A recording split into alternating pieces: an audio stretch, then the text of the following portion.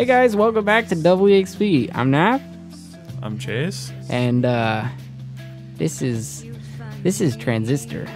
And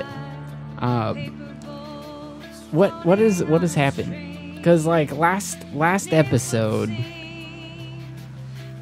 I thought we were about to go like save the city. I don't know. If this is the end, I don't like this game. It looks kind of like credits are rolling though. I think it is. So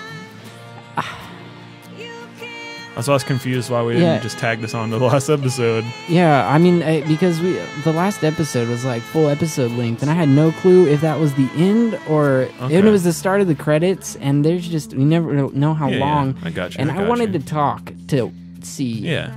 So I mean, we're getting to see their past a little bit, I guess. Yeah. But that doesn't explain why she killed herself. Yeah. After going through this whole thing to save the city, then she doesn't fix the city and actually save it. She just kills herself. Yeah, there's still people, right? There's still people. It's just evacuated. Yeah. Is it like? I'm really confused. Maybe someone can explain it.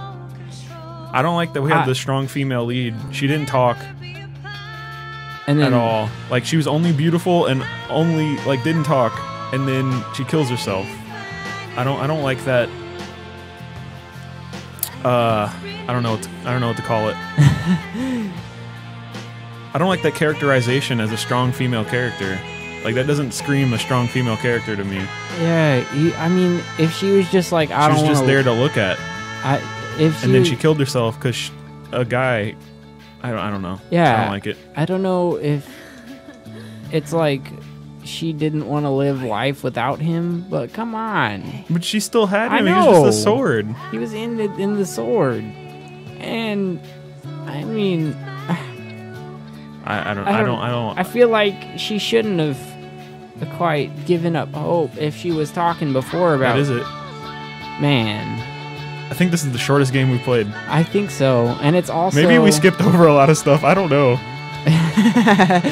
I don't know either, but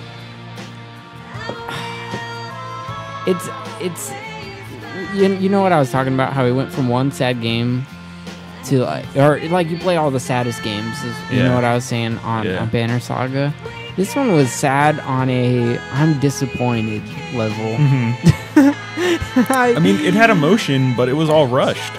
And it was, I don't know. It's like kind of like emotion. I didn't get any emotional attachment to anyone.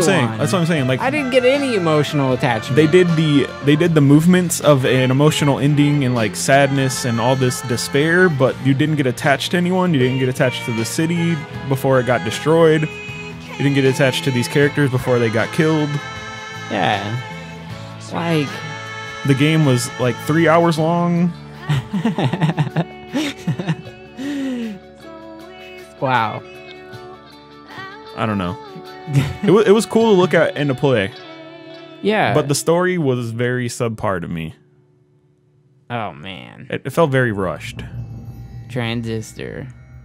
Yeah, I don't know. It was like we said like a million times. Yeah. We enjoyed a lot of this stuff, like the freaking art, the combat, the the music, so many things, so many good things about this game. But just also, man, I really hate that I guess, I don't know, the story was it was, I guess, good, just there's no attachment. Whatever. No, it had a lot of good things about it. I'm not saying it's a bad game. It did. I just feel like the rush story takes away from it. Yeah. So, I don't know. It was enjoyable. Yeah, but that's pretty much the end of this series. Yep. Hope you guys enjoyed watching it. We have some more stuff coming up for Chase's series. If you haven't checked out, the other games that we played, they're all in different playlists and stuff like that. Yeah. Not sure if we know what we're playing next because we expected this game to be longer. Sure did. This was so short, but yeah, I don't know. You got anything else to say, man? Not really. All right. Well, That's all we got for this one. We'll catch you guys next time. I'm Nath. I'm Chase. Bye, guys. Bye.